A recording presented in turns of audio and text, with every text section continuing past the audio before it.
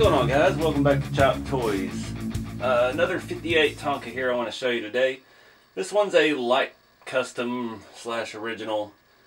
It is a farm truck again. Lots of farm trucks, as I've mentioned before. It's one of the most common finds. All white farm truck I haven't seen a whole lot of, actually. Yeah, so this one I have no clue where I got it. I've had it for 8-10 years maybe, and I'm guessing it didn't have tires and wheels on it because I've put new ones on it, aftermarket tires, which I'll show you a little closer of later. I think the stakes were original to the truck. It only had 2, so that's all we're rocking for right now. But the horse trailer was a find at an antique store. I can't remember when or anything. The finish on it, it's got some crayon marks and some tapes and tape and paint, like house paint on it. But it's complete, and it's the earlier style, and I'll show you how you can tell. So looking at the horse trailer, it's a little rough, but it's almost got matching patina for this truck. The stickers are all there. Tires and axle are very good condition. It has the rear gate, and it has most of the chain. It is missing the links that hook, but the place where they hook is still intact and in good shape. The hinge is there. Everything is there. It was crazy, and I think I got this for like 12 bucks or something, just a steal. The earlier ones have the smooth fender. I think 60 or 61 or 62, somewhere in there. They started running a thinner gauge metal, so they stamped in a fender lip. So the fenders are a little thinner, and they have a lip on it. And another way that you know this is an early one, and by early I mean it's 58 or 59. I'm guessing the black wall tires. I don't know if the horse trailers ever came with white walls, but 59 was the first year for white walls, and everything had white walls, it seemed like.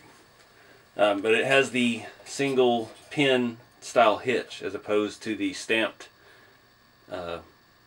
clover shaped hitch that's on the later trucks. It was actually on the chassis.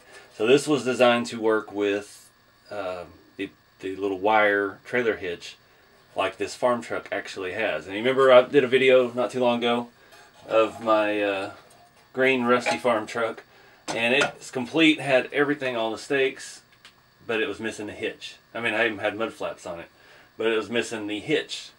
So this one, as bad a shape as it's in, the trailer hitch is intact. Let me flip it over. So for me, that was why this was such a buy at the time, wherever I bought it. I know that's why I bought it, because it was pretty straight. The paint looks rough, but the whole thing is pretty straight, and it had the hitch. Again, I don't think this had wheels on it or axles or anything when I bought it. So this actually looks like a new axle that I made.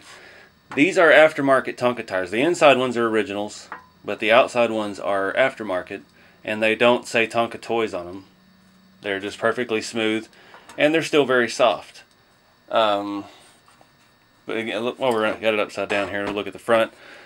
Truck is very straight again. No bends or anything in the bumper. Looks really good from this angle. So, yeah, new tires. These hubcaps are originals, and these later style were terrible. These and the smooth ones were terrible about rust. So if you look closely at this, you can see some pitting marks, but they have been sandblasted and polished back to a decent quality. I think it looks as good as they probably came from the factory originally. Again, missing bed stakes. I don't remember if these are original to the truck, but they are original Tonka metal stake bed stakes. Red ones kind of just looks cool like that on the white truck, I think. The stickers on this one are so-so. The farm sticker is really yucky looking, but it's there for the most part. Looking around the front, I did replace the windshield. I know that's I think it may be I don't know. It's got some scratches on it. It may have been a good original one that I reused, but I think because it's not fitting down quite far enough, it may be an aftermarket one, because they never fit quite the same like the original did. But yeah, we got all our grill and headlights, original bumper, original rivets. I mentioned in a previous video, you can see the vents here are enclosed by the paint. That's a sign this is original paint, obviously, because it looks like snot, but but it's all there. The headlights, actually, those may be new headlights. They got a little bit different shape. They're a little flatter than the originals. They were more concave. Original grill, we got some dents and dings and stuff. But the body is straight. It's just nicked up and surface rust. But there's no major damage to it whatsoever. It's kind of the same story on the other side. It's evenly patinaed all the way around. Now, one thing I did, I forgot to mention when it was on its upside down, I moved the axle back. These chassis that they use for tractors, big trailers and stuff, farm trucks, dump trucks, they're all the same chassis, and they have two different sets of holes. And I moved this to the furthest back hole. I think it makes it look a little sportier. I don't know. Typically, also, the farm truck would only have a single rear tire. It wouldn't be a dually. And that always was weird to me, because the rear is narrower on the frame than the front. So your bed is wider than your cab. So they put narrower axle and skinny tires on it, and they always looked a little off. So anytime I've ever done a restoration on a farm truck, I always run duals in the back. Not always back here on this spot, but I always do it just because it looks better. It fits flush, same gap as the front. And yeah. And again, nice little truck with an actual trailer hitch still intact.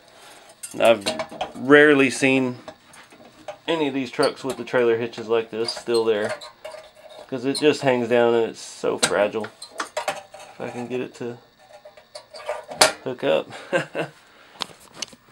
But pulls pretty well, everything rolls nice. Those tires squeak a little bit. And yeah, just another nice shelf warmer.